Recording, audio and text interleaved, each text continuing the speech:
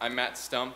I'm the backend architect for KISSMetrics. I'm also a DataStax MVP and the author of libcql, the C++ native protocol driver for Cassandra.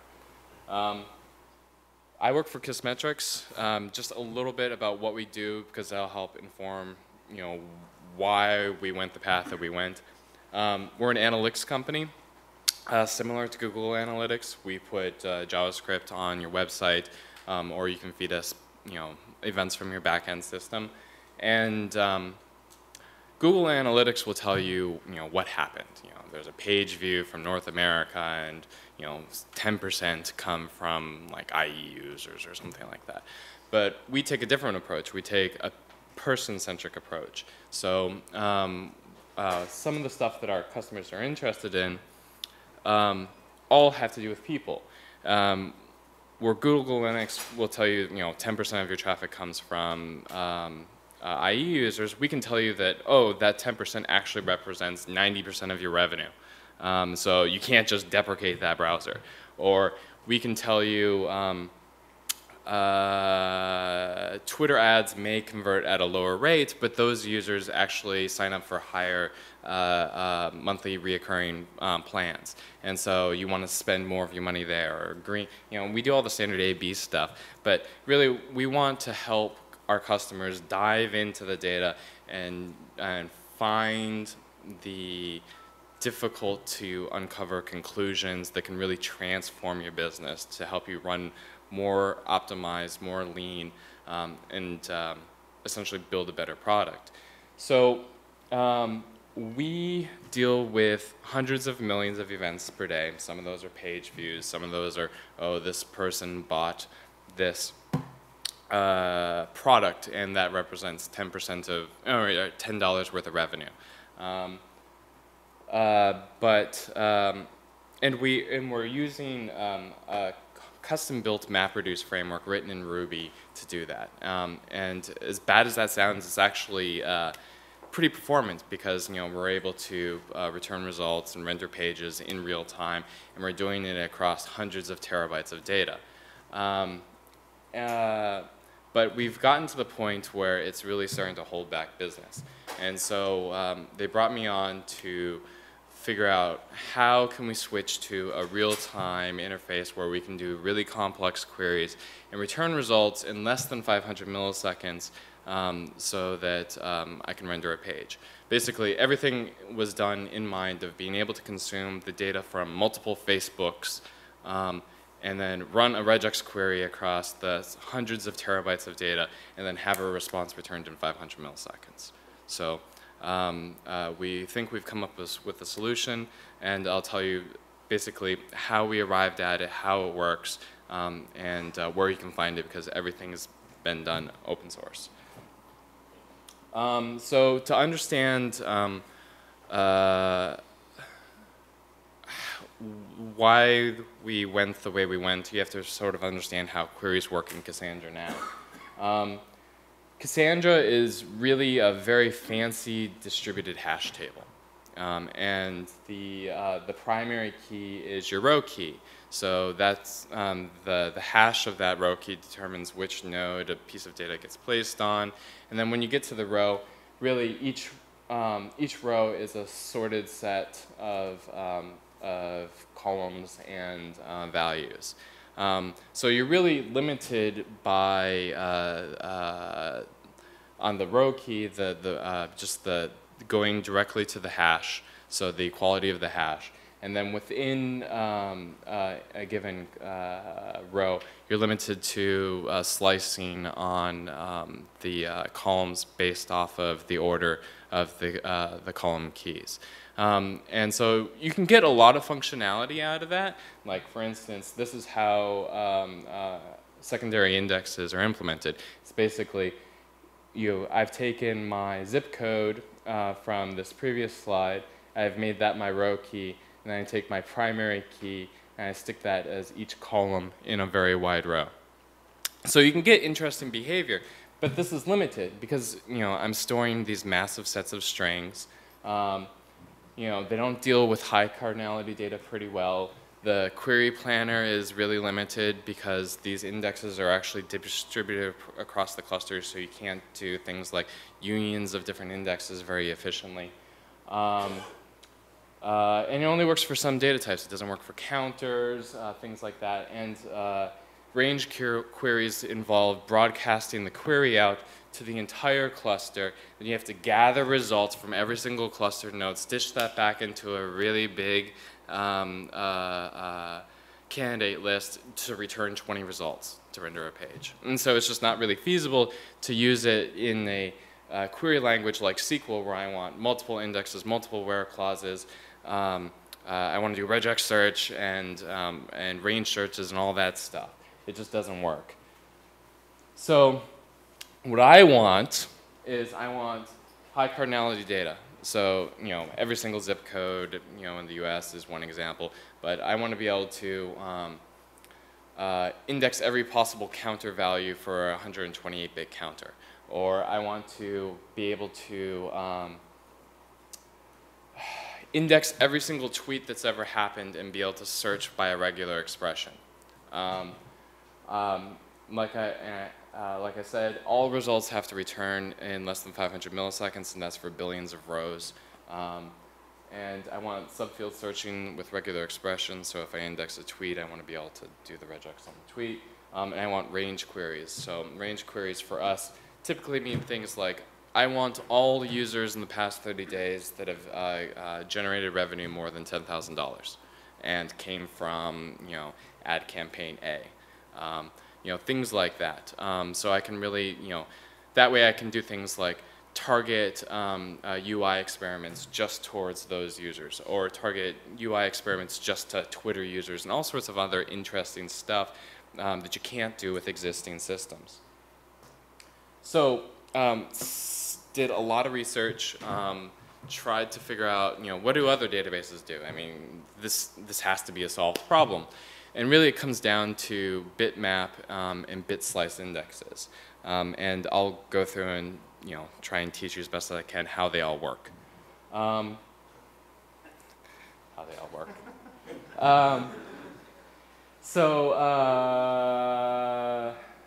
Okay, so this is your standard inverted index, where I have an index name and I store the which users actually hit which users are using 94110 as their zip code, and this instance just C star.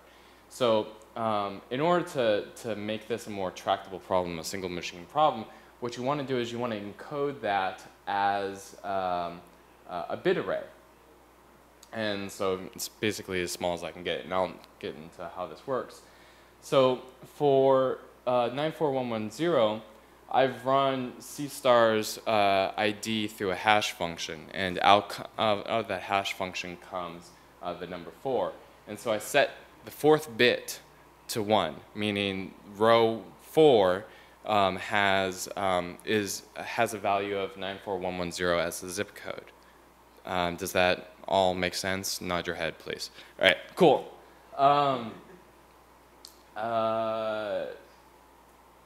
And so basically, as long as I have unique row IDs that can be run through some hash function or be reduced to an integer, that means I can use bit slices to represent any yes/no clause. So did they hit this event? Are they in zip code 94110? All that sort of stuff can be answered through a single dimension bit map, or bit slice, or bit vector, whatever you want to call it. If I want to select all users that come from these 2 zip codes, well, it's just a union of those 2 arrays. And so I just go through with a bitwise operation, and I just combine the 2, and out pops a result or an intermediate result that contains the set ones from both of those previous bit vectors. So if I want to select all users where zip code equals 94110 or zip code 94112, it's just the combination of those 2, and you can see the ones from both are represented in the bottom. If I want to do an intersection, like an AND clause, I want to find all users that have triggered event 1 or event 2. Oh, event 1 and event 2. Then I do the intersection. So the value, the ones have to be lined up in both of those bit vectors. So right there, I've got the basis of Boolean algebra. I've got my AND, I've got my OR, I've got my XOR. And so really, I just have to figure out more creative ways of encoding the same problems in these bit vectors, bit slices, whatever you want to call them. So how do I encode more interesting values into a bitmap index? Well, you add more bitmaps, of course. Really what you end up doing is you create these two-dimensional arrays. So I'll have multiple bit slices, all for the same field. And then for each possible value, let's say I'm indexing counters, then I'll do one array for the value 1 and one array for the value 2. So if you're present in the array for value 1, that means your counter value is set to 1. If you're present in counter value 2, in the bit array for counter value 2, that means your counter value is 2. And so that way I can do range queries. So give me all users that have triggered this event less than 5. So I'll just take the first 5 bitmap indexes, do a union across them, and that gives me all users that have triggered this event 0 through 5 times. And that, yeah.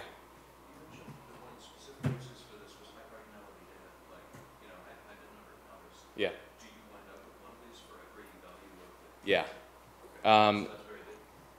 So it can be very big, and I'll get into some optimizations on how you get that down, and you only end up needing to store the data in order to represent this. Because if you assume that each of these can represent 128 bits of data, which is ginormous.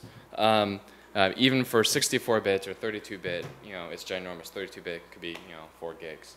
And so if you have just a bunch of 4-gig arrays sitting around with 1 bit of data and, a bunch of zeros, that's not very efficient. I haven't solved my problem. I haven't made this into a one-machine problem.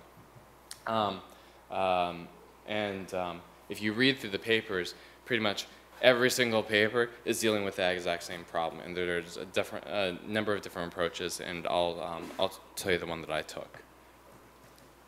How do we do indexing on stuff like text? Because that's sort of the holy grail, my regex expression across my 110 terabytes of data. You break it into trigrams. So trigrams, if you've used Solr or if you've used regex search in Postgres, you'll be familiar with this. Basically, you take a, sometimes it's referred to as n-gram, but you take a string and you break it into 3-character chunks. Depending on how you want it indexed, for case-insensitive versus case-sensitive, you'll run it through like a, run it to lowercase first. It's really up to you. But I take it into these 3-gram chunks, then I encode it as integers. And if you happen to memorize the ASCII byte chart, you'll see that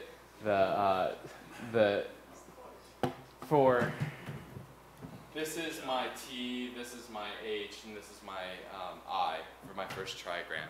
And so really I've just taken the Unicode byte values and I've stored it into a 128-bit int. And the reason why I'm using 128-bit ints is because Unicode characters have a maximum length of 4 bytes, which means I can stuff 4 of them into a 128-bit integer, but I can't do that for a 64-bit.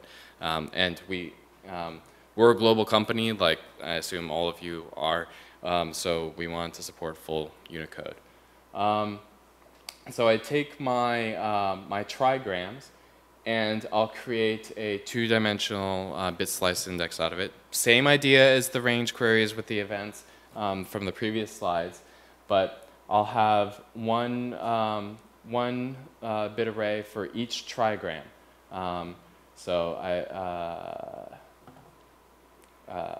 This is all for one field.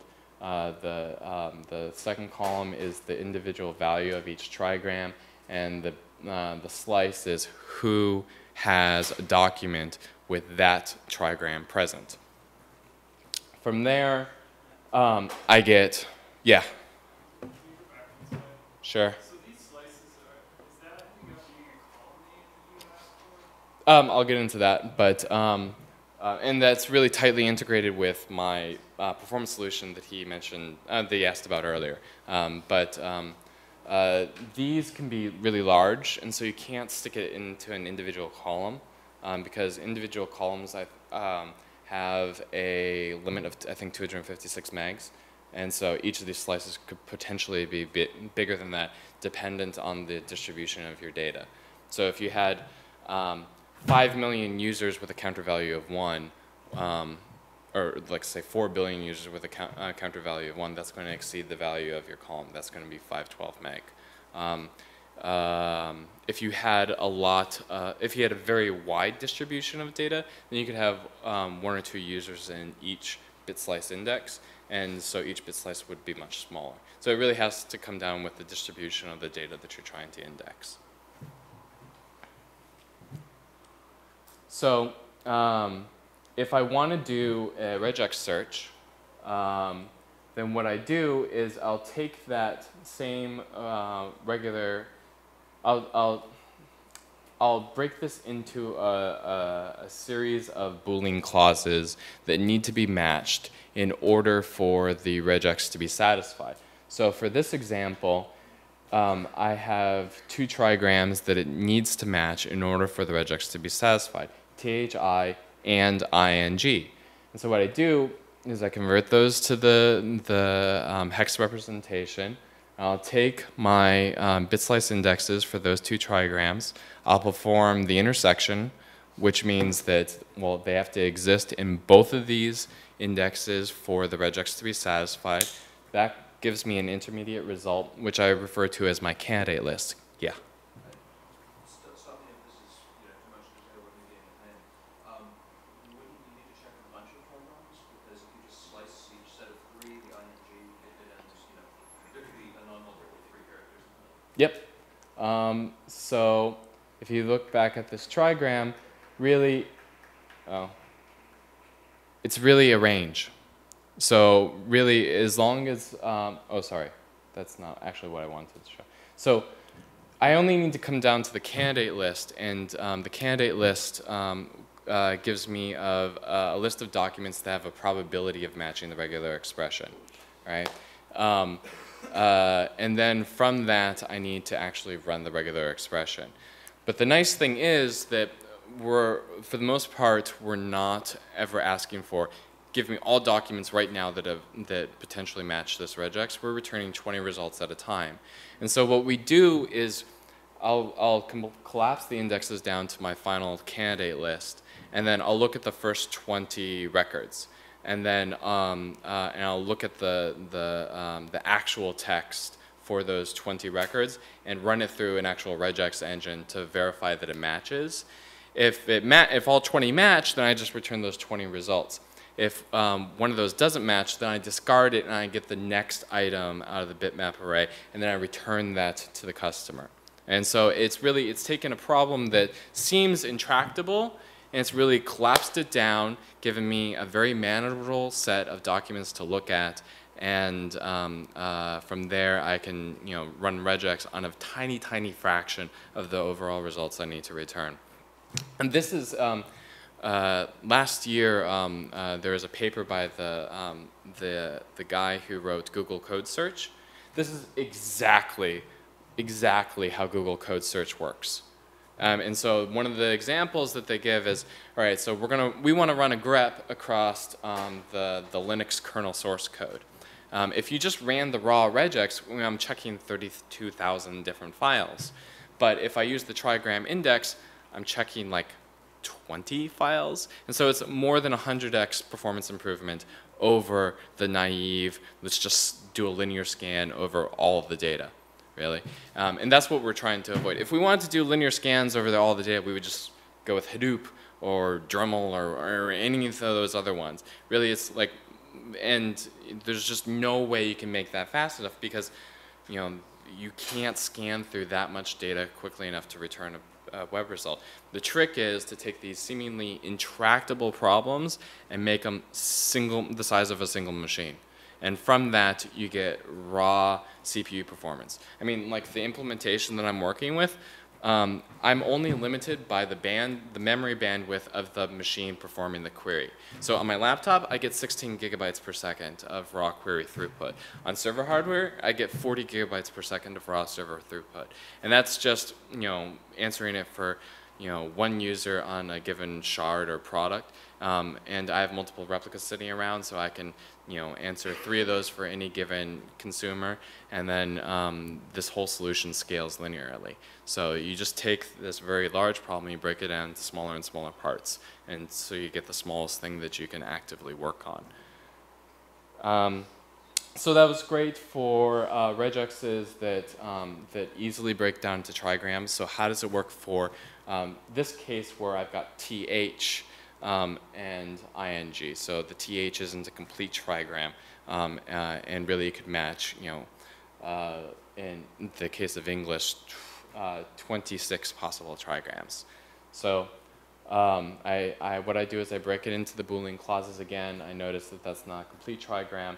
And I break this into a range query. So I say, give me all trigrams that match TH plus byte 0 all the way to TH plus 0xFF. And so it involves getting more bitmap indexes, but again, bitmap indexes are very fast. It's running at the speed of hardware. It's not a big deal. And it's going to be, you know, compared to your network latency for returning results and stuff like that, it's infinitesimally small.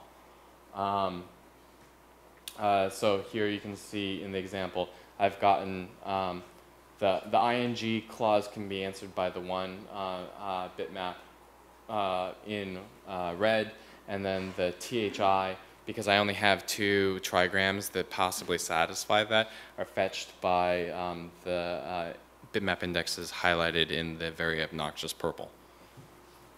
So yes, it really is tacos all the way down. And the reason why it's tacos all the way down is because if you Google turtles all the way down, this is what you get. I like the tacos. So implementation, really scary wireframe diagram. But basically, events come into the system. We've got Nginx sitting at the edge. That writes out to a log file just for redundancy purposes. And it goes off to an Erlang process called Glutton. Glutton has a local queue that's level DB, and its only real purpose is to spool events off into a distributed queue. We were originally targeting Kafka, but it looks like we're probably going to end up going with NSQ. I talked to my ops guy this morning, and he's in love with it already. And Glutton, it's very lightweight Erlang process. It's actually faster than Nginx. It's capable of a single machine is capable of handling in excess of 200,000 events per second. I'm not sure how fast it'll go because all of my load testing tools broke before they were able to stress it far enough. So I'm happy with that. It goes into the distributed queue, and then we've got another Erlang process that pulls items out of the queue to be indexed. The way that it works is that because we consume events from multiple different sources, not only the ones that we generate as part of our JavaScript or our app integration APIs, we've got third-party plugins for things like Stripe, MailChimp, Recurly. It's really that list can be n length. So I didn't want to have to go in and muck with C++ every single time somebody wanted to add a new customer integration.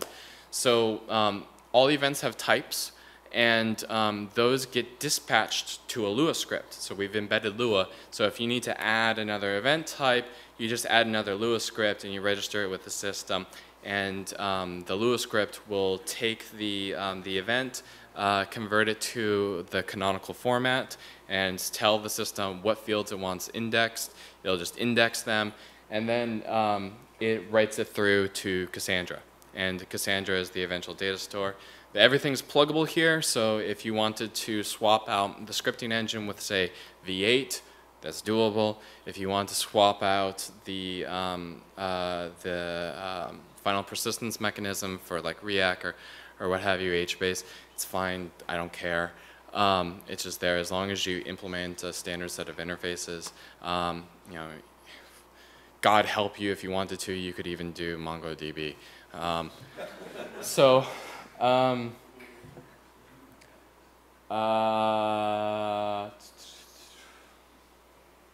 Is there anything else there? Oh, we're also on the, this isn't done yet, but the,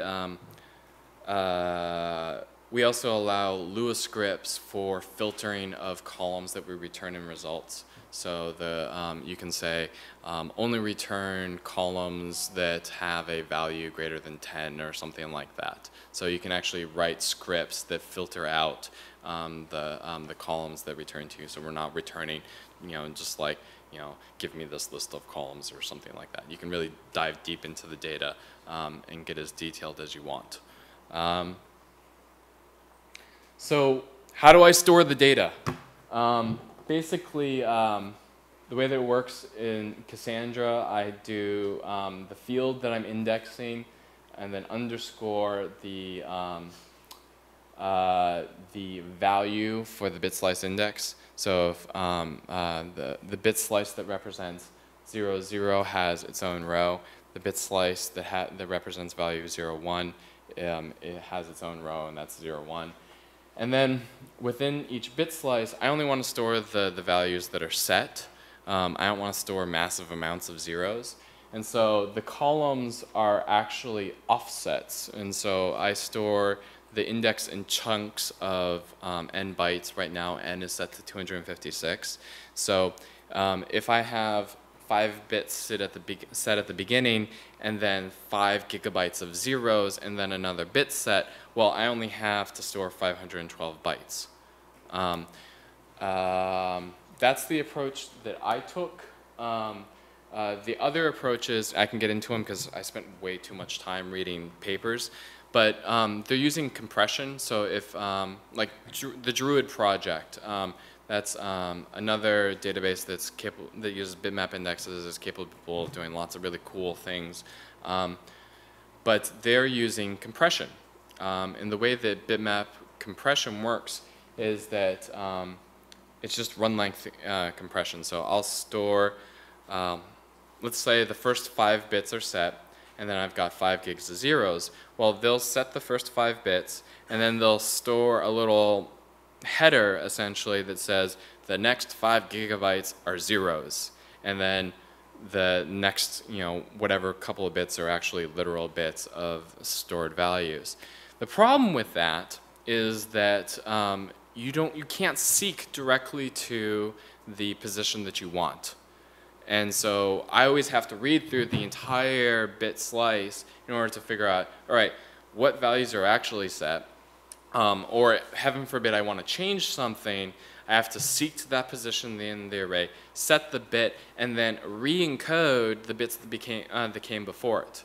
And so a lot involves lots of memory copies and things like that. There are other things like range encoding.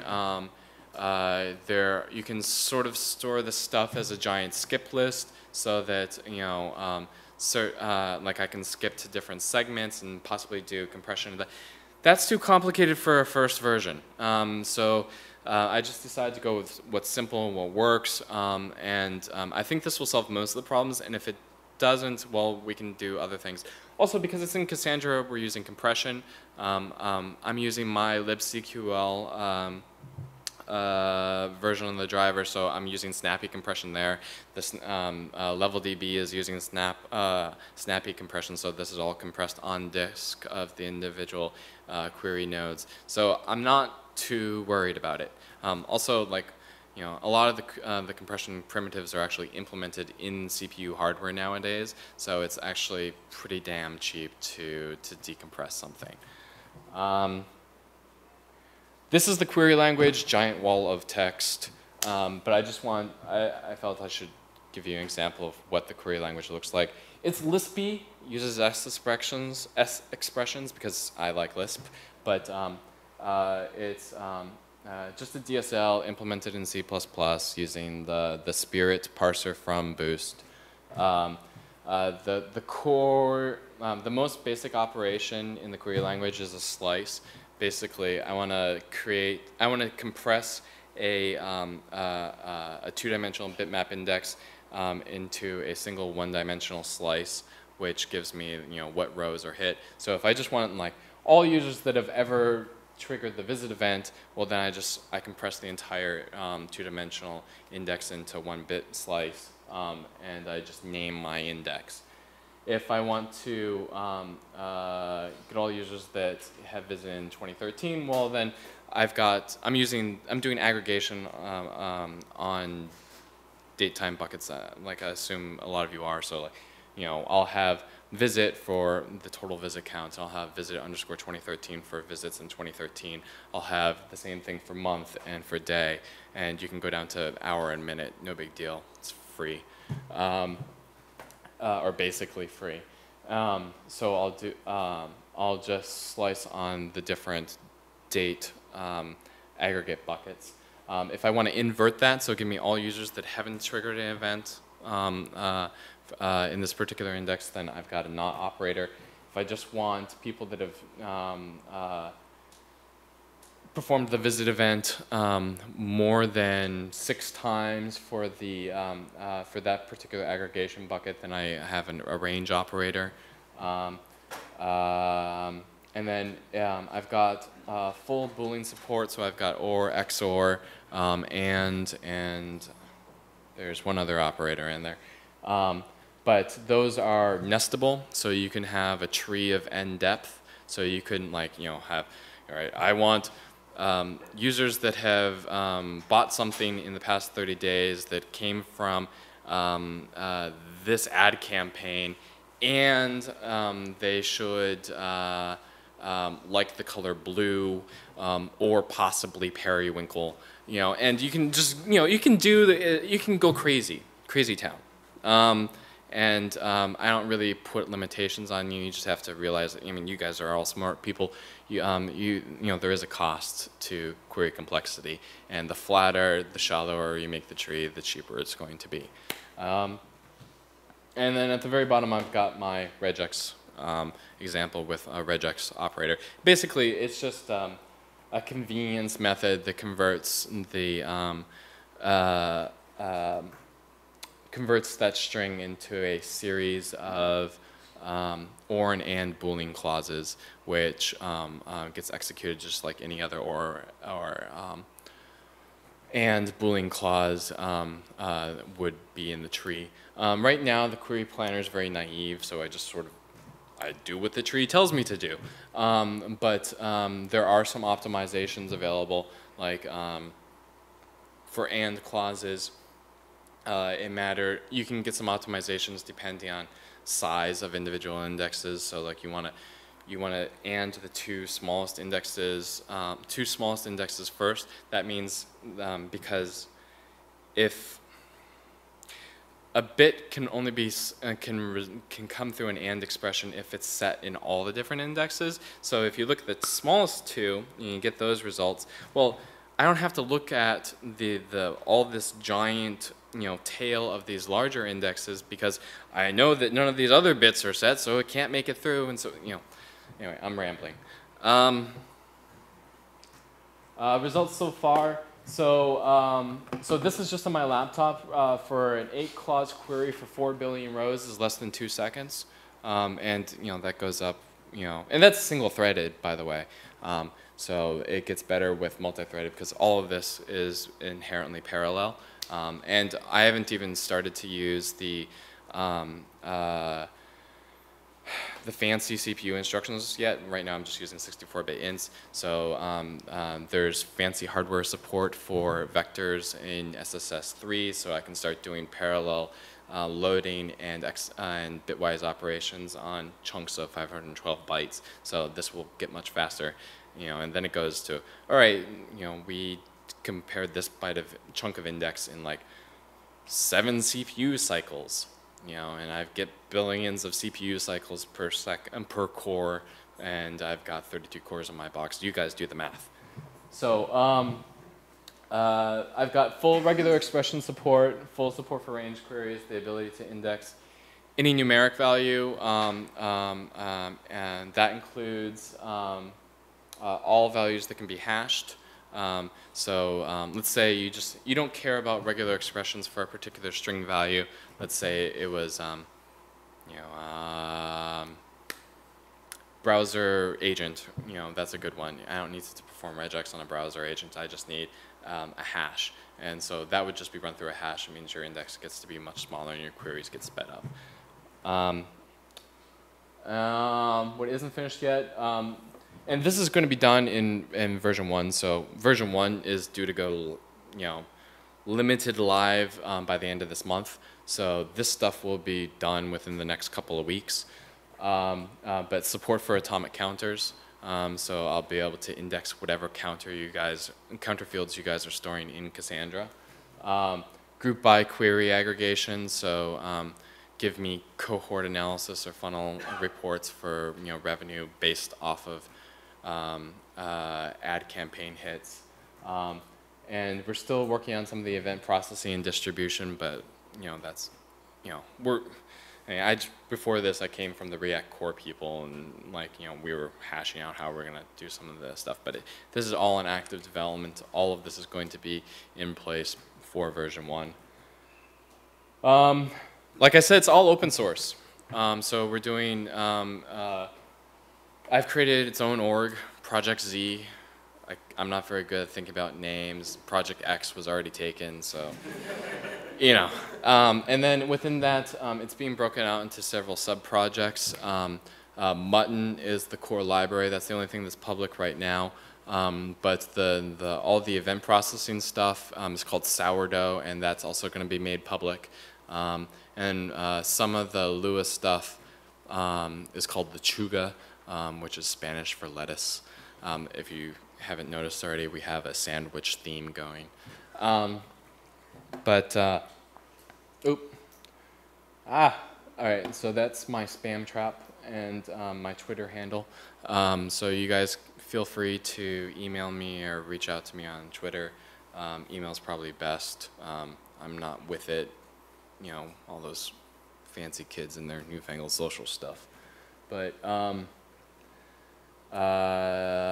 we've seen a lot of interest from other companies, but right now just the core contributors are at KISSMetrics. But if you want to hop in, provide use cases, provide test cases, provide whatever, I'm not going to turn down help. So that's pretty much it. So we've got like a shit ton of time for questions, so have at it. Yeah.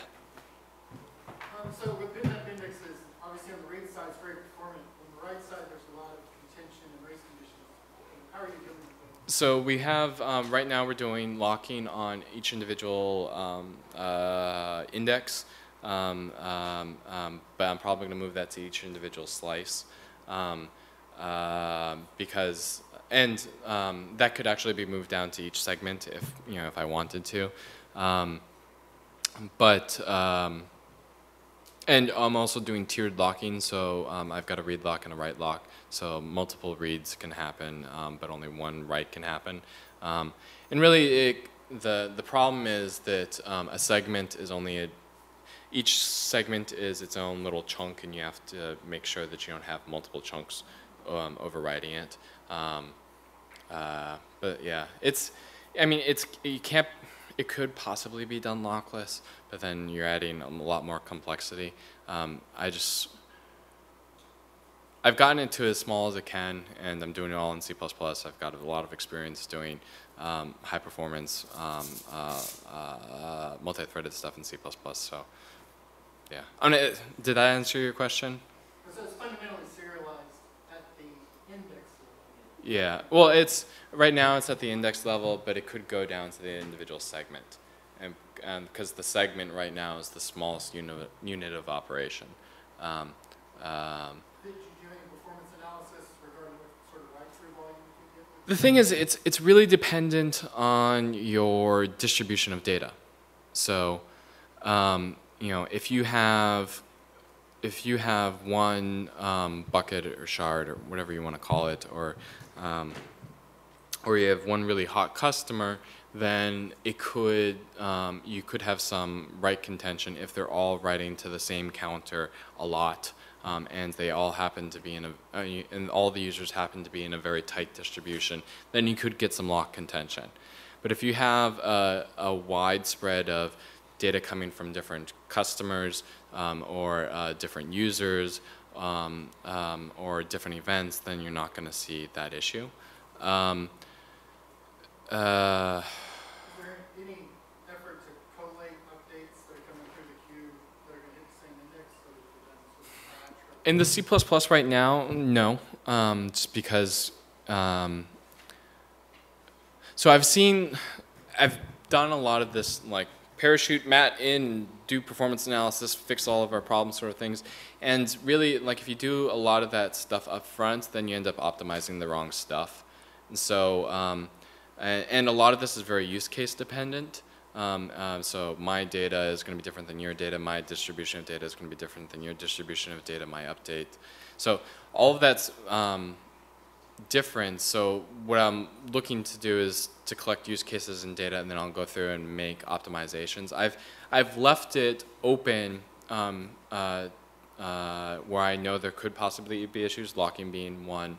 The different CPU instructions being another, the way some of the data is outlaid in memory, where optimizations could fit in if the need arises. So it's not like you're not locked into anything. You're not fucked if you decide you want to use this. And then also because you're processing events asynchronously, you can always allow events to back up into the queue a little bit, and you'll have like a soft it won't necessarily be true real time, but it'll be soft real time of events coming into the system might live in the queue for a couple hundred milliseconds to wait before they're actually committed. And then we also answer queries preferentially to committing new data, because the queries are representing actual user-computer interaction, so you want that to be snappy, whereas an event coming into the system, if it waits an extra 100 milliseconds, no big deal. So, yeah. This looks exactly like Lucene, right? So, same idea. So why didn't you guys use like something like SolarWorld for Elasticsearch? Well, Yeah, so the problem is that we've got too much data. So we're dealing with hundreds and hundreds of terabytes of data. I mean, you could use you could do some of the same ideas and use Lucene to do the bitmap stuff, but I've got higher performance stuff in the back end already than Lucene's capable of doing. Yeah, it's not that, I make it, bitmaps indexes seem very complicated. It's not that complicated. A lot of it's having to do with like the event dispatching and the writing through to Cassandra and some of the regex finite autonomous stuff. But Lucene wouldn't have got me a whole lot. I'd have to live in the JVM, and so. not necessarily just Lucene, but I know I've seen like Elasticsearch clusters in terabytes. Yeah, that terabytes is a rounding error for me. So we're consuming, more than, we're in the hundreds of millions of events per day, and that's going up very, very quickly. because we've sort of reached that nice inflection hockey stick curve that every company hopes to get to. And it's just a lot of data. I mean, if we were talking about tens of terabytes, then yeah, I would have done it. Because I've actually run, Solar on top of Cassandra and dealt with that scenario where I'm dealing with tens of terabytes of data. But it's reached a scale where it wasn't possible anymore. Yeah. Let's get him. All right. Mine's pretty easy. So the Cassandra level, I assume if you're doing range slice queries that you're using an order partitioner instead of a random partitioner? No, because the data is actually stored in the so the mutton and the query tier actually stores its own copy of the data, and it writes through to Cassandra so that you can be accessed from Hadoop and all the other tools. And also it's if all of the clustering stuff that we wrote absolutely catastrophically fails, we can reconstruct it from Cassandra, but none of the live data or live queries are stored from Cassandra. We're actually using LevelDB on the individual query nodes so that we have a local copy. And then we actually keep all of the indexes resident in memory. That's another reason why we use C++ over Java, is that we have, it's not a big deal in C++ for me to consume 200 gigabytes of memory. And I can just load up a box with 256 gigs, dedicate 200 of that just to this one process. No big deal. But in Java, you can't do that. So, That makes sense, because you're not taking direct queries from Cassandra to get your performance. Yeah. Otherwise you'd be hurt in a random-based partitioner. yeah, and I'd have to deal with lots of back and forth network traffic, and which would pretty much make this untenable. Yeah. Guy in red, and then we'll come back to you just because you've already asked one. All right. What's the average size of your instance? It can be all over the place. So we've had some bad customers that want to shove entire stack traces through as an event. We'd have a tendency to get angry with those individuals. But it could be something as simple as, this page was viewed.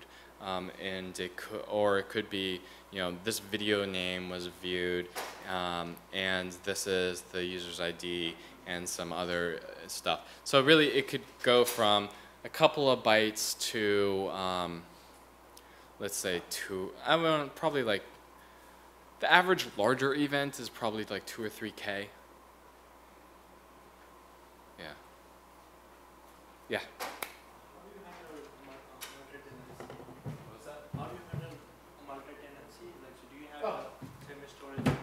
Yeah, so we've got, in addition to field names, we've got a bucket. So all fields are indexes, can be namespaced by a bucket. In that instance, it's our customer's product ID. So that's how we get it. So we have 2 levels of hierarchy. Does that answer your question? Yeah.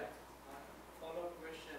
One of the problems we have with our features and proof of concept is when you had a lot of data coming, the index update was not reflected in the search query very immediately. Yeah. So how do you solve that one? So as long as it can, grab the lock, it's going to update it, and so much quicker. I don't have to worry about, there's a lot less complexity. And as long as there are free cycles and we're not answering queries, which for the most part you're not, customers aren't hitting you thousands of queries per second. An individual user won't be hitting you with thousands of queries per second. So most of the time the locks are going to be free to answer write traffic. And read is actually going to be a very small percentage of your overall value. So let's go back to you. And so in a lot of bitmap implementations, the bit index is actually the direct offset to a row, but I think you showed a hash of the keys. So do you have another secondary index under this for every bit position, the actual keys? No, because I just store it in regular offsets of 256 bytes or 512 bytes. And so from that I can just do the math and know, all right, if this segment were to exist, this is the column that it would exist in. And so I'll ask for that column. If it exists, then I get back fine. If it doesn't, then I assume it doesn't exist. And then I'll just create an empty segment to set the bit and then persist it to the data stores. Hang on, not clear. So bit 4 set, how do you now know how to get the actual row for bit 4? Which actually would be more than one row, right? So the field, let's say, all right, so I'll have a bucket called bucket foo, a field called field bar, right? And so that'll be concatenated as the first chunk of my row key. And then let's say I'm indexing value 1, then it'll be underscore, then the byte value that's being indexed, which is a 128-bit int. And then within that, I'll have the individual columns, which represent the segments that for the actual rows. It's sort of hard to do it with my hands. If you want, I can sketch it out for you, and we can go through it because But essentially, there's another index. After you collapse the bit, then you have to go through each bit to. Yeah, each segment, and the segment being 512 bytes, and each segment, in Cassandra is a column or a bucket in level DB. Yeah. I think the question is, does one bit map to a single user? Yes, one bit always maps back to a single row, not necessarily a user, but a row. Single row, so there's no row. Oh, so how do you invert that? Yes. Okay. All right. I totally get it. Yes. I just have another index that maps the hash value or the row position back to the actual row key to reverse it. So yeah, I didn't show that. If you're just using a standard hash, it's still possible to have a collision. It is possible to have a collision, but with 128-bit hash, a collision is very rare. And so what I'll do is I'll just store those. I'll store those two values for the hash value. So the two row keys for that hash position, and then I'll just do the candidate check on both of those to make sure it actually works. Any more? All right. I think I've turned into a pumpkin. So, all right. Thank you.